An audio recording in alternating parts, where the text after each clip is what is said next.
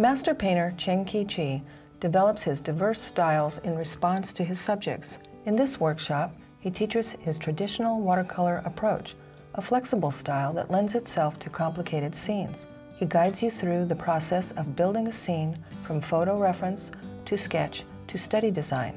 After sharing his tools and methods, Chee begins his painting on a wet surface, allowing him to edit his work late in the process.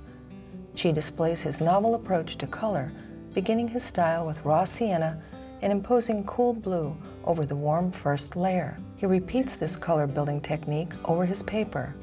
Chee then teaches you how to double and triple load your brush to achieve realistic lighting and subtle warm to cool gradations. As Chee blocks in color, he transitions to rich, dark pigments to vary his value patterns and lay the foundation for figures, cars, and other details.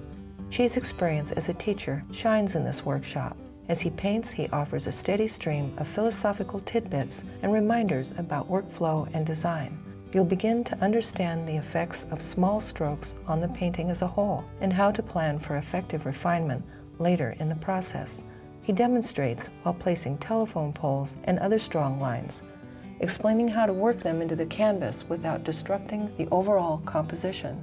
After completing a draft of the painting, Chee hands you the final keys to the traditional watercolor approach, editing and lifting. He offers tips on evaluating a draft, then demonstrates practical methods for perfecting your work. Chee lifts pigment with sponges, stencils, and brushes, then rebuilds tones and puts the finishing touches on his intricate city scene.